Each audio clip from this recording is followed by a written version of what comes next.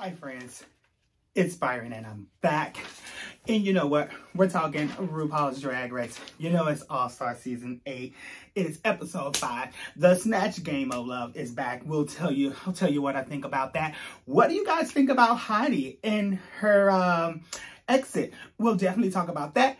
And we'll talk about Jimbo winning again for the third time, but losing the lip sync. So let's just dive right in like we always do and go back into the workroom. And like they always do, they counted up the votes. But I don't understand why Alexis, oh, you know what? I'm so dumb. I was like, I don't know why Alexis counted the votes, but they all three were in the bottom. Duh. So anyway, answer that question. Alexis points out that the girls may be seeing Jimbo as a threat because she had won 2 challenges. And of course they do. It's like, then the rest of y'all need to step y'all pussy up. Jimbo is definitely dominating this competition right now. And I will go on record to say I'm Team Jimbo. I'm picking Jimbo to win this season. And you know what?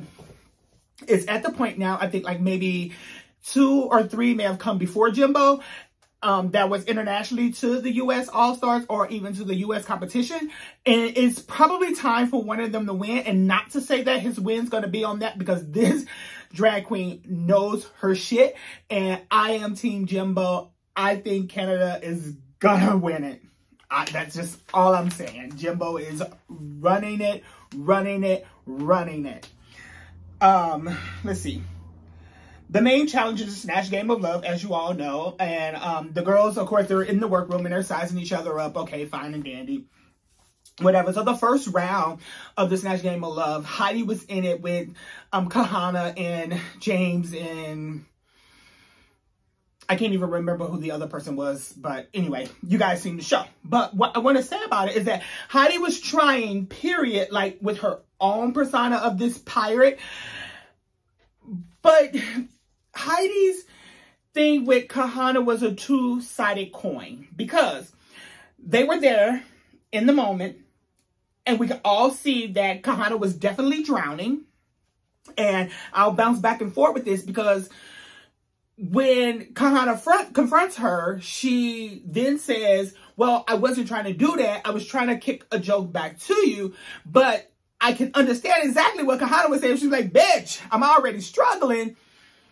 I don't need the extra attention. Like, I'm already going down in a ball of flames. Let's not throw gasoline to it. And in my honest opinion, think that Heidi didn't mean it in that way, as in malicious, but it definitely came across that way. And I am not blaming it on the edit, but it did come off that way. Anyway, we may talk about a little bit more about that as we go on. The second group by far was the best group, but let me go back. James was definitely, and of course we saw that character 1,000 times over, but definitely did shine in that group. And as Michelle said, yes, carried that group.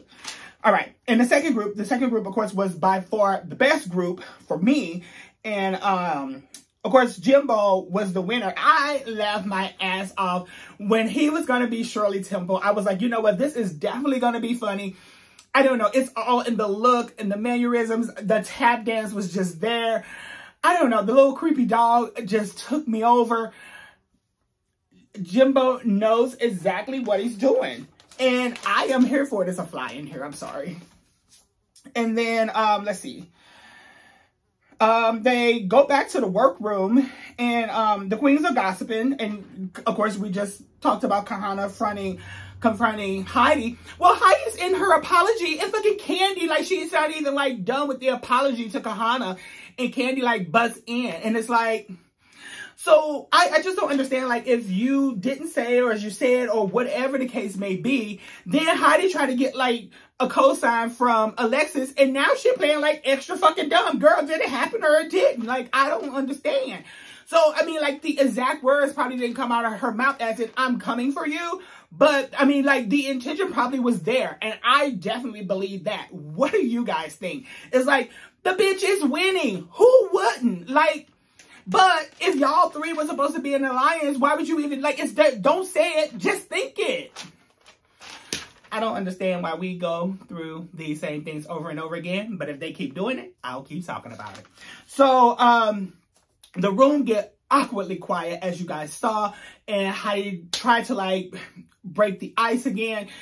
I knew in that moment that she was gonna make the split decision that I am done with this. It was something that was already building, as you can see through the episodes, that it was like, you know what, this is it. I'm done with this shit. Whatever. And I must say, I was working Friday, so I got to stay off of social media on Friday when they post an episode, because, honey, as soon as the episode posts, people are posting about it. And I pretty much knew who the winner was, and I knew something had happened to Heidi. And I thought she got voted off because she made a Facebook post, and it's of her cut off because she didn't want to show her looks because of the fame game and this, that, the other. And I definitely get that. And there may have been a contract thing in there as well. But, yeah, it's like, you know, I can't be on social media on Friday if I'm working and not be able to do this show. All right. The runway looks. Lala, if you're going to do, I know her and Alexis did a one reveal, but you can't just have the cloak on and then take it off.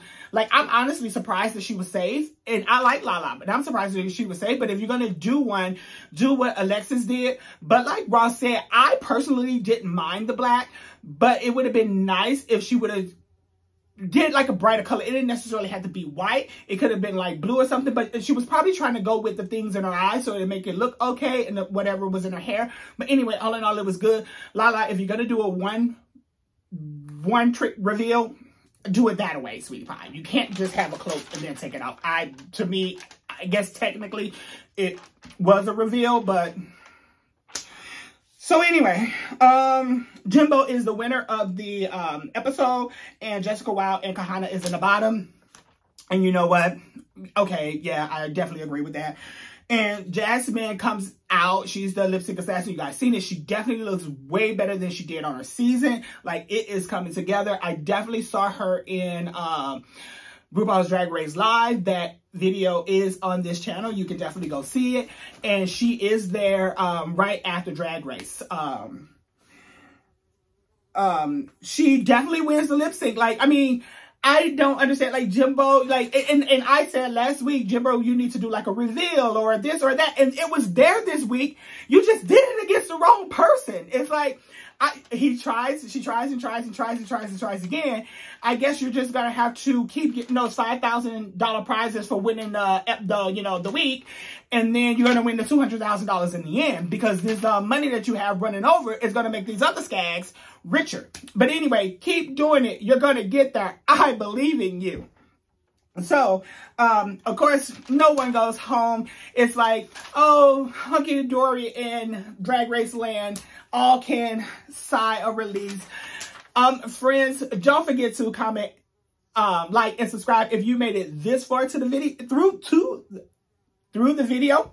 And I will see you in the next one. Have a good day.